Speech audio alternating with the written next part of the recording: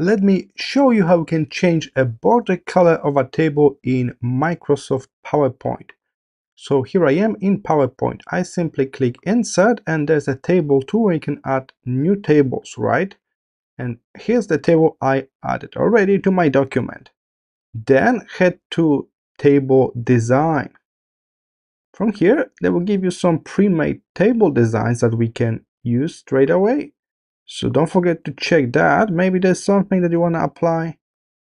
And that will be it. If not, we can of course go back to the very first choice, the no style, no grid, or the second choice here just below, no style table grid. This gives you this default table style. And from here, we can control it even further using the border option. So if you go for the borders, you can decide which borders you need, which borders you wanna delete. It's very similar to Microsoft Word in that. Or you can use the quick style, so we can set up what kind of border do you need. Is that a solid line or maybe dashed line or maybe no border? So select the type of the border, then decide how thick it should be. We can pick a pen color as well, and with that we can simply click on those certain borders around and change the color of the border this way.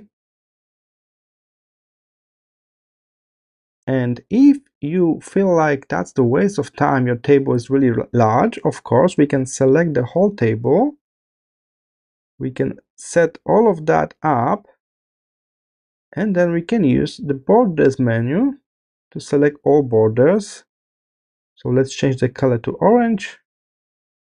All borders, take a look, all of the borders are affected now. So that's how you can quickly change the border color in PowerPoint using Table Design tab at the top.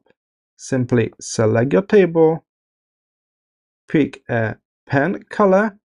You can even click more colors. So you got this slider option for custom colors, and then borders, and select all borders. Of course, you can select outside borders if you want to mix and match different colors. And here it is. Now it's violet. I hope this short video tutorial was helpful. See you in the next one.